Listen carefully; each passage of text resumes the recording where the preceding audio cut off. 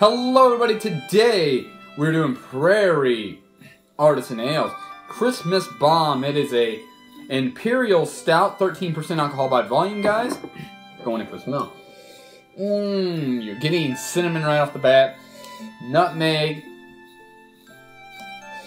vanilla, the malts, and I'm getting maybe some chocolate there, but gonna go in for a taste. Definitely getting the cinnamon, nutmeg. You're getting the malts, vanilla. I'm getting